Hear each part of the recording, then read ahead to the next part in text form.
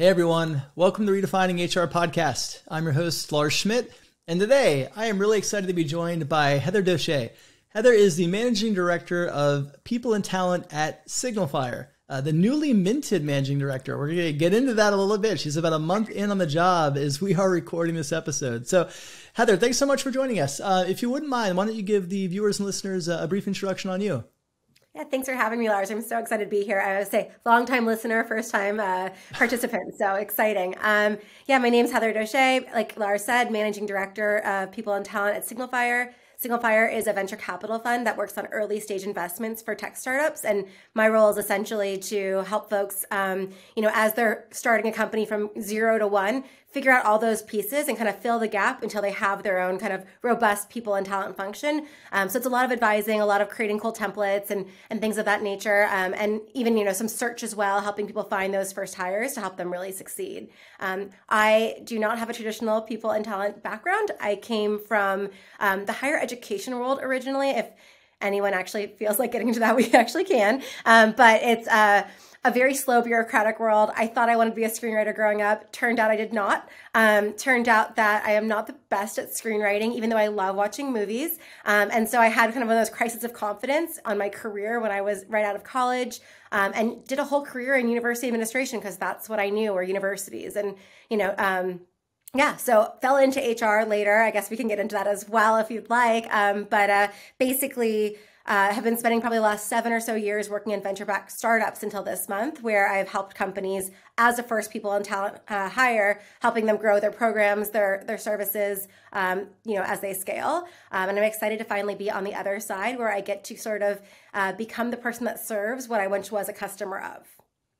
Yeah, well, there's a lot of expertise that you can bring into the kind of infuse in those early stage companies in your portfolio now. Screenwriting, was there a genre that you were that you envisioned yourself writing before you realized that wasn't for you? Yeah, so I love movies. I love Ferris Bueller's Day Off was one of my favorite movies growing up. But the movie that actually did it for me is there's a guy named Alan Ball. He actually wrote 6 Feet Under and other things too, but American Beauty. So, to date myself, I guess, I was a senior in college. It was it had just come out, college, senior in high school, my gosh. And I thought, oh my gosh, what a beautiful story where the ending for the beginning and how it all unfolded. And so I went and said, I'm going to start writing movies. And I wrote a movie on notebook paper in my bedroom growing up and thought I'm going to be a screenwriter. So I went off and got a creative writing major, but they didn't offer screenwriting until my junior year of college. So I was pretty far deep in the major, doing well, thriving in poetry, even though I never thought I wanted to be a poet. Try screenwriting. It was the hardest thing I'd ever done. I had this crisis of what am I going to be when I grow up? I thought I was going to be a screenwriter. I don't think this is going to be a career that earns a living. So I'm going to need to do something else. And I just happen to be super involved in student affairs, through being panel president and, very involved in volunteer programs and all of these administrators that I worked with, you're already kind of doing what we do, but do you want to get paid for it? And that seemed very appealing at the time, but I was pretty wrong. So. Yeah, the allure of getting paid for things is a strong draw. So you left college, you stayed in academia for a while, and then you found your way towards HR. So walk me through that shift. What kind of led you from academia to the HR side? Sure, I feel like we've all had jobs that we think we really wanted to do until you got on the inside of that job. There's icebergs to everything. You see the top of the iceberg, that sounds cool. I want to do this or that. And then you get to see what 90% of the work actually is. And you realize not for me.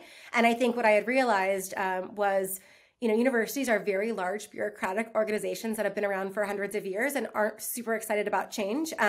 And I talk fast, if you can't tell. I also think fast and work fast and really like to just kind of be dynamic in how I work and creative. And it just was limiting. And I remember going to conferences, in my field, and everyone seemed so excited to be there. And I was trying to figure out how to get to lunch faster. I just didn't have an interest in the topics as much as I once did. And what I realized, what I was really interested in my job, that kind of point of my job that brought me joy was working with students and then tracking their careers afterwards. These students that I would work with would come back and say, I'm interviewing for jobs. Do you want to look at my resume? And I was so excited to do that, which I was at women's programs, like a women's center, Greek life. Like this was not my job. I was not career services, but I thought, oh my gosh, like I am so much more fascinated in what they do next versus where they are when they're in the university world. And so I moved to San Francisco, started a doctoral program in organizational leadership because the dynamics of just organizations, whether it be a university or a friend group or, it be a workplace, they're very fascinating to me. The power dynamics, kind of the interplay and the life cycle of all these things that happen and mapping the systems and how they happen to see like results and inequities and things that happen, as a result of tiny shifts was just so fascinating. So long story short, I thought, how do I get out of higher education and not completely embarrass my family, because I was going to be a dean and they were very proud of that. And they were telling all of our family and friends. And I thought, I got to find a way out. And so went and got the doctorate in order to kind of pivot my career. And I figured this is a chance to study whatever I want in a way that was very academic focused where I came from, but maybe a chance to pivot. And I so happened to get that doctorate in San Francisco where all of my friends worked in tech. And I would listen to what they did in their jobs. And it was just so much more fast paced, so much more exciting. They mostly held sales jobs or recruiting jobs. And I thought, they're actually quite similar in what you do day to day, but I would rather see where people are going in their careers. That's what I love versus selling a product. And so I chose the recruiting path.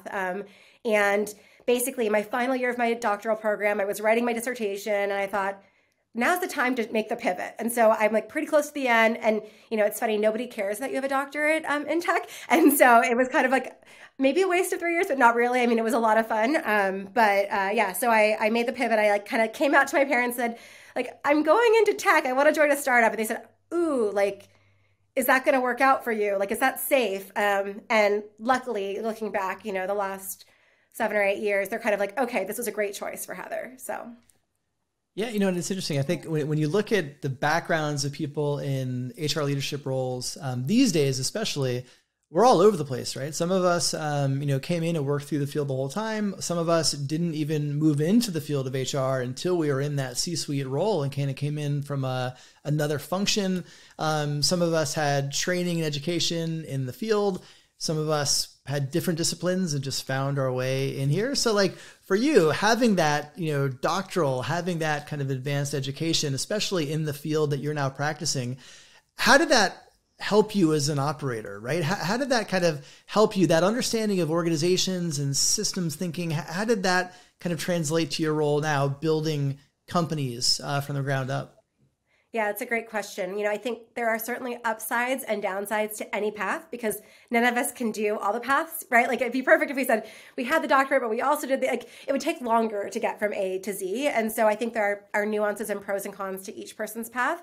I'm super non-traditional because I've never held an HR generalist role in my life. I've never even held a director of people role in my life. I went from being basically in a recruiting-like position at a company called Hired to becoming a head of people almost immediately and not having any of the formal training. And so what I was able to do is really rely on that doctorate. Like you said, like I think the doctorate didn't teach me what to do. I never learned about employment law. I never learned even really, what an HR function does.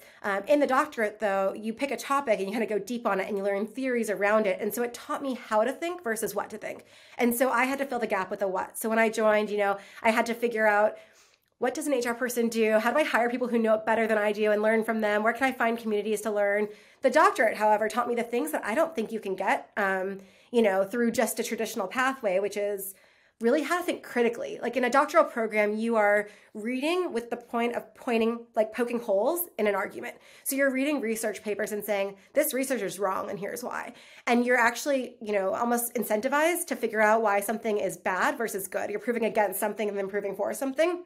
And so what that kind of has taught me is a couple of things. One is like this idea of multivariate thinking. So I kind of think from other people's perspectives than my own. So I'm not thinking, as an HR person, this is the policy that we need, or this is the program that we need, this is the solution. I'm thinking, what is this audience? Like, who is my audience, first of all? And what do they actually need from this? And what can we do in a way that's scalable, that won't break down, that I can't poke holes in, say, a year from now?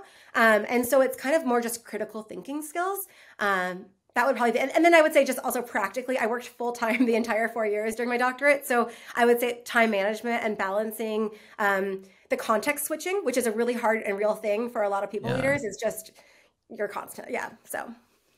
Yeah, the context switching, absolutely. That is not easy, and it's something that we're faced with every day. I know we mentioned at the top of the show that you are a month as of when we're recording this into your new role, but I want to spend some time in the role you had before this. You spent about 2.5 years with Webflow, building them, leading them through scale and hypergrowth, taking a team of 2 when you came in to 35. And so, tell me a bit more about that. I think specifically kind of looking back, especially having experienced that scale. And I think, there's a lot of listeners who are in head of people or kind of newly minted HR leadership roles who are going to be going through that scale and taking their companies through that growth.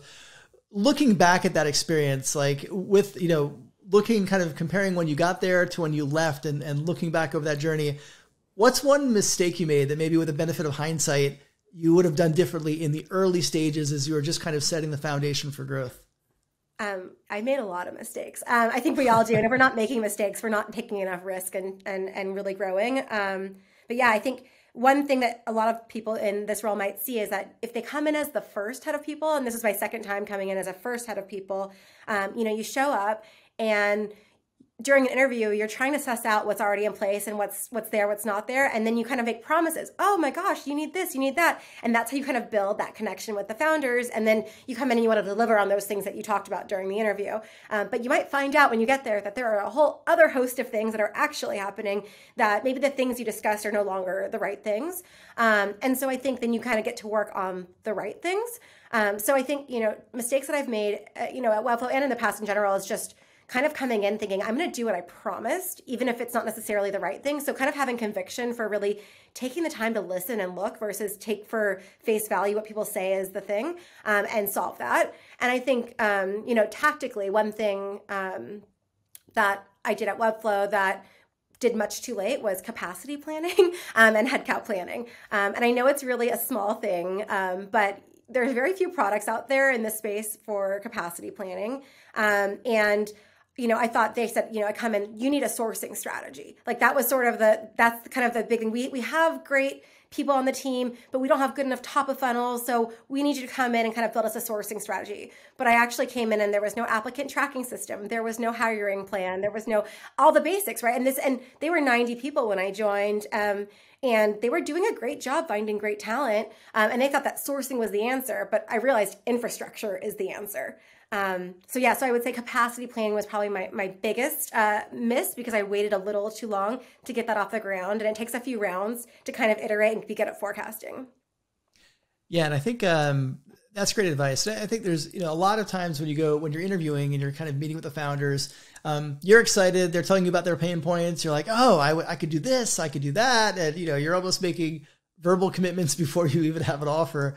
And then you get there and then, you realize that the perspective you maybe got in those conversations was, 1 or 2 dimensional. There's lots of other layers that would actually impact your strategy. And so I think that's really good advice to not maybe overpromise and commit to things up front before you have a good enough understanding as to what the, what's kind of under the hood, so to speak. Totally. And I was going to just say that, it's okay to have it wrong the first time, because again, they've hired you for your set of expertise that you bring, and their issues they were diagnosing were correct. There was a lack of great sourcing happening. That's true. But sourcing is a layer on top of, say, the infrastructure. And so recognizing, kind of like peeling back the layers, like we're going to get there. Like you are totally correct. Sourcing is an issue, and let's fix that. But in order to do it right and to make it sustainable, we first have to do these 3 things. And so I don't think it's like breaking a promise, but it's certainly kind of just the sequencing and getting that really right. Yeah. And am I right in recalling that Webflow is fully distributed from the start? Yeah. So 20% of the team is in a San Francisco office, and pre-pandemic, post-pandemic. Yep. And then since the pandemic, we also opened a Denver office. And then the other 75 to 80% of the team is distributed around the world. I'm in Portland, Oregon, actually. I've been remote with Webflow since the very beginning that I joined. And so how, kind of being there at an early stage in a predominantly distributed organization, how did that shape how you thought about kind of building culture in that kind of environment? And I think that is we're obviously in an era right now where most companies, especially in tech, are distributed to some extent, hybrid to some extent.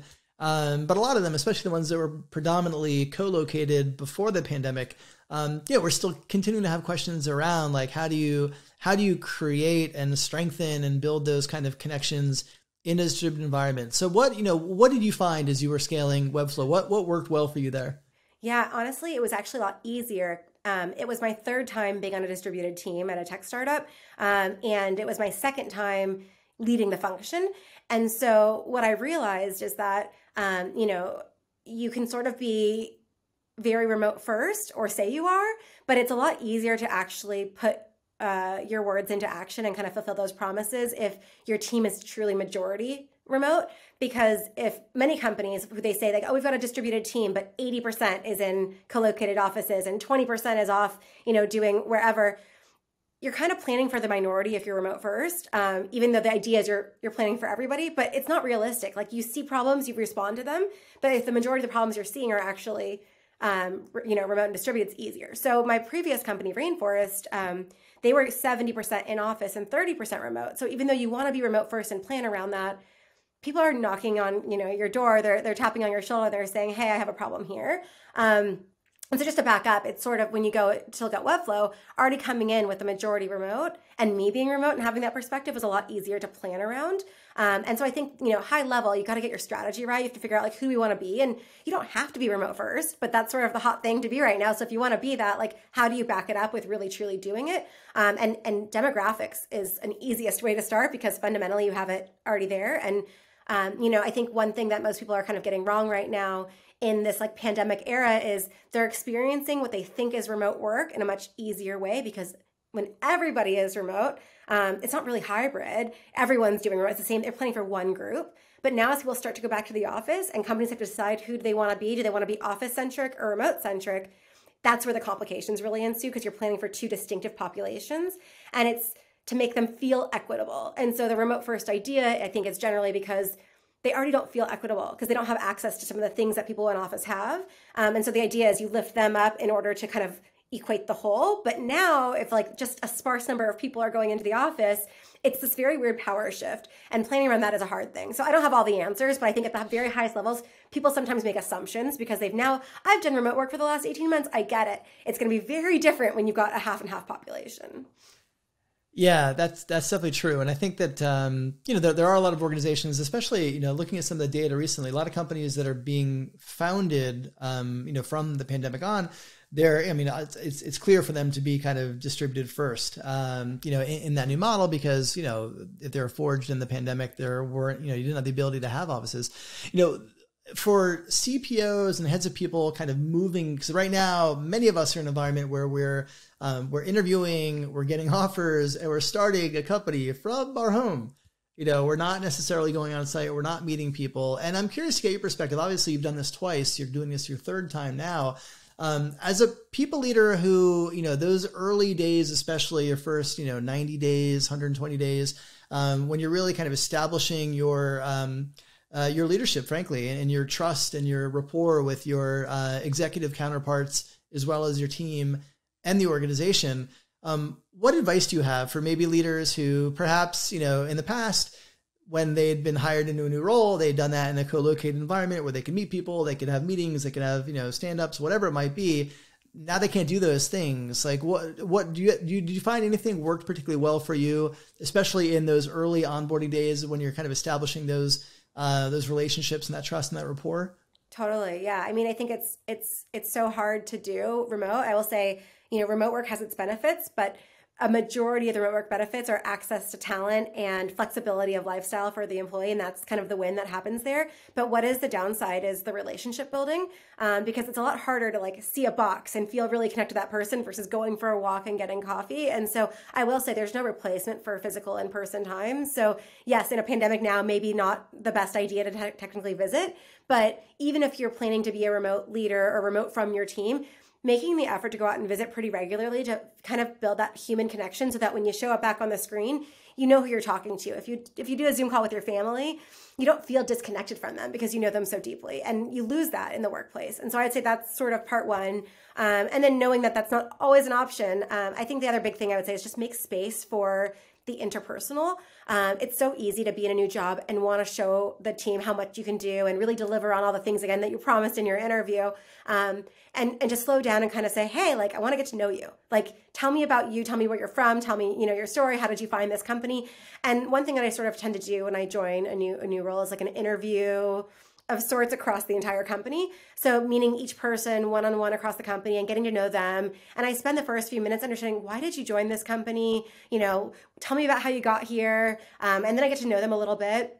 Where do they live? If we have something in common, kind of connecting on that. And I take like profuse notes on a notepad as it's going so that I can really remember the important things about that person as a human being. So in future meeting states, if we're sitting in a group, it's not like I'm being fake about it. It's just hard to remember all the new people at once, but you kind of sit and you say, okay, like someone just mentioned this company right now, and we're talking about this other company. So-and-so told me they used to work there before they came here. I'm going to call them out in this moment and say, hey, so-and-so used to work there, and they've been working there for a long time, and they're not acknowledging that. So kind of acknowledging people where they are, or, oh, we should think about a market in this location, and there's someone on that call who lives in that location or used to. I can say, didn't you used to live there? And so you're basically drawing these connections through really getting to know people over time. And so you're building trust, and you're earning trust through the human side, not the work side. And so I think the more you can kind of take space to learn the person and then integrate that into how you work together, you kind of have this integrated full person working relationship that then extends beyond. And I mean, I can't tell you how many personal calls I have with previous coworkers. I had one just the other day with someone I worked with in 2014 who's asking for career advice. And I also know how her baby's doing. Like we have like that integration of both of those things. And so I think just kind of being okay with that whole world. And I would just say that remote work is one of the huge benefits of remote work in terms of interpersonal is that you see my background, like this is my house, unless I use a virtual background, but this is my house.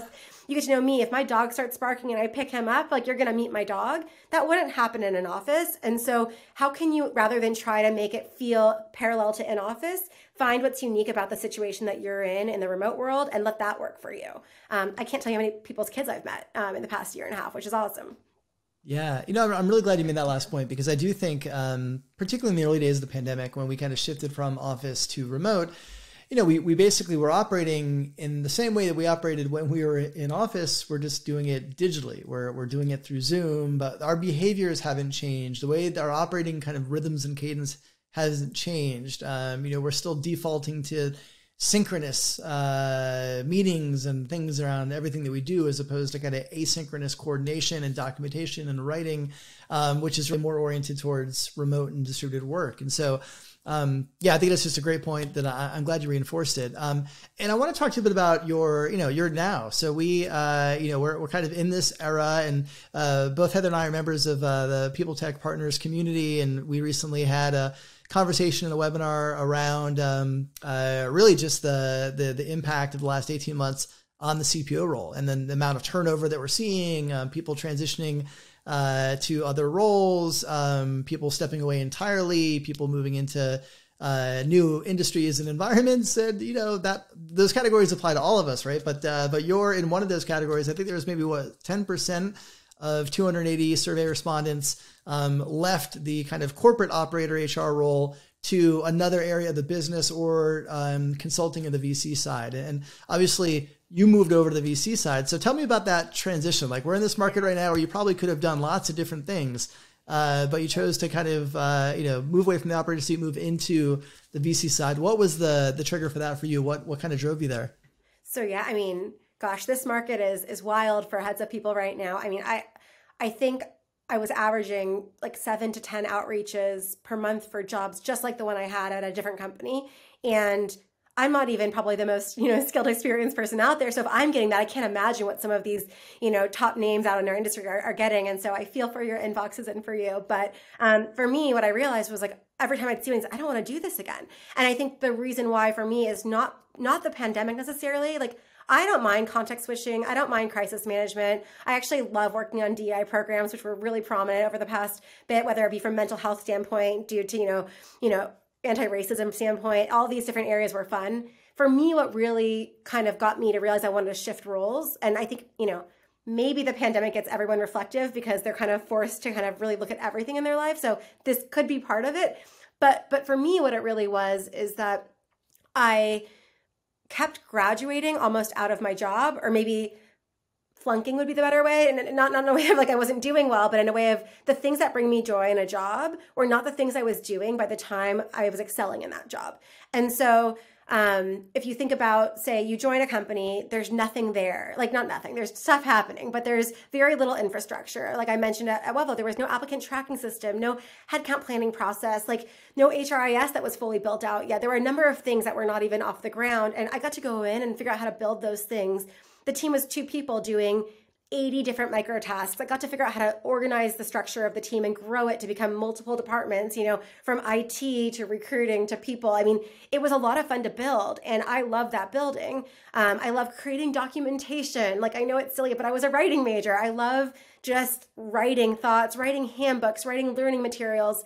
I love doing, and I have a real strong bias for action. And each time I would join a company and do it, the first year was magical because I was mind blown, working on all the things, but I would be successful. The company would grow, and suddenly I had this team. And like you mentioned earlier, a 2-person to a 34-person team, I'm no longer the one doing, I'm the one delegating, I'm the one creating a vision and then sending all the things I really want to work on off to my team. And I'm so happy for them to have those opportunities. But for me, I felt like, gosh, like I'm sitting in executive meetings all day discussing business strategies and then taking the information and figuring out how to synthesize it, send it back to my team to inspire them to go off and do the work. And I wanted to be a builder. And I realized that if I joined another tech startup and did the same journey from, 0 to 1 over again, that I would just end up in the same spot. And full disclosure, I'm 37 years old. I hope I can retire by 50 or so, but I'm probably not going to. And even if I did, that would be another 6 times doing this job. And that feels like Groundhog's Day. That's not what I was signing up for. And so for me, what I realized I needed to do was to figure out a sustainable path for me to keep doing what I love, which is building out these programs, building out these resources, helping founders, but in a way where I wouldn't graduate after 2.5 years over and over again. And so I ultimately realized like there are sort of 2 paths I could have taken. One is this VC path where I've been working with great VC talent partners for the past, several years, and they get to help so many companies in these micro slices across their business. And they can help them build, they can help them grow, things that I love doing. And the teams never get that big. They're very lean teams on VC side. And so they're always the one doing. They're never kind of managing a bloated org. And then the other path would be a consultant, work like what you do, Lars, or like, Shelby Wolpa is doing great work in this area, and getting to really pick and choose what you want to help with and do that thing over and over again. I chose the VC path because when I saw the SignalFire opportunity, it was too good to pass up. I did not take a single interview across the hundreds, literally, of jobs that were reached out to for me over the past year. I didn't take a single one. I passed them all on to the network. But when I decided I want to go and look before I leap on this VC path versus consulting, I reached out to a few folks, and I kept hearing over and over, SignalFire is doing this differently. They really value the talent and people functions. They're really helping people. They're standing behind their promises. You should just look into them. They're probably not hiring, but go talk to the team, learn what they do so that when an opportunity arises, you could tackle it the way that they do. And so I reached out to the team, and it just so happened they were opening a role. And so I got very, very lucky in that I interviewed at one place, and I found them. They didn't find me, and it just all worked out. And so I feel really excited because now I get to work with 120 different companies across all of their stuff and get better through repetition across many places, build resources for all of them, get on these calls and kind of get a window into their world and help them with something, but then go off and do that with someone else versus owning sort of the maintenance work that comes with kind of running an org over time. So long answer, but to me, it was just this very powerful aha moment of like what I really want to be doing with my life. Yeah, it's like this whole, obviously, the experience of going through a global pandemic and everything that's happened, right? It's not just that. There's so much that's happened in the last 18 months. I think it's caused a lot of introspection. And this is not the first time that I've heard people, kind of contemplate on what does bring them joy in their work. And if they're not finding it, a lot of people I've talked to who've taken time off or who've left surprisingly roles that I didn't expect them to leave. it was a joy factor. They just kind of said, look, I just kind of, assess the things that I'm doing and the things that bring me joy and kind of fill me up. And the things that I'm doing are the things that drain me, not fill me up. And when you're, obviously the work, some things will be draining, some things will give you energy. But it's about trying to find that balance. And when the balance is gone and everything you're doing is things that may drain you, that's unsustainable long term. And so it is really interesting to hear you kind of mention this as well, in terms of like really having that own internal thought process around the things that bring you joy. So it's been fascinating learning more about like your career path and your journey. I want to, we close out every episode with a lightning round to help the viewers and listeners get to know you a little bit better. So are you ready to jump in? I'm scared, but I'm ready. Don't be scared. This is we're gonna have fun with this. All right. I'm a huge music nerd, so we're gonna start with Spotify. I'm checking out your Spotify playlist. Who am I gonna learn are your top 3 artists? Okay, I have maybe a top 100, and I probably say it on my playlist. I have a playlist called The Greats, and it's songs that I want to hear no matter kind of my mood. I'll always be excited that they come on, and people you would hear on that particular playlist are Lumineers, Lizzo, Fleetwood Mac. That's 3. I could keep going with like Bob Dylan. I mean, I could keep going. So I'll stop there. But no, you've demonstrated the rage. So that's a solid playlist already. What is your least favorite buzzword, or least favorite HR buzzword, I should say? It's a toss up between diverse hire and culture fit. And I think people talk a lot about culture fit, but I just want to give a plug for why you should not say someone is a diverse hire, is how othering that is. And there are diverse teams because diversity comes from difference. And so when you're calling somebody different, you're othering them. And that just like hurts my heart. Like I get the chills thinking about it. When I've been called a diverse hire, I'm just like, oh, like now I feel like a token. And so how can you think about diverse teams, but maybe a hire that's underrepresented in tech? So different from the norm in a group, but not different from us. Yeah. And I mean, let's just call that what it is. When you're saying a diverse hire, you're centering whiteness, period. Like that's what you're doing. And so I think I'm with you on that term. I cringe every time I hear it because people are just, they're not really thinking about the context when they're using that phrase, and it is completely othering. So yeah, I'm fully with you. Like it feels like they're not taking the time to learn. And so they're just, it's just too much for me. Yeah. If you weren't working in HR, what would you be doing? Well, screenwriting is no longer an option either. Secretly I would be like a lady of leisure, just kind of like doing things that I love doing and traveling a lot. But if it was a job, let's see, I think I'd still want to be a writer, but maybe, more narrative or even more business writing. And last question for you. Who is one HR leader in the field that you admire and why? I admire so many people. Can I say you? You can, then you'll make me blush, so that'll make you pick somebody else. Okay, so one of the reasons why I joined SignalFire, of many, is that they have retained some of the most amazing people across different industries. So there's expertise across the board. And so when I got to meet during my interview process and now work closely with is Tawny Nazario-Kranz. She is the former CHRO of Netflix and Waymo, and she is just so brilliant when it comes to coaching leaders. And again, where I think my strengths are is building programs, seeing systems. Her strengths are so clearly in the coaching aspects. And so I'm really excited that I just, through osmosis, I'm going to learn so much from her that will help me make me a better, more rounded leader. So that's great. Well, Heather, thanks so much for coming on the show, sharing your career journey, your wisdom. I'm definitely wishing you all the best in the new role, and I'm excited to see what you build there. Thank you so much, Lars. This has been a lot of fun.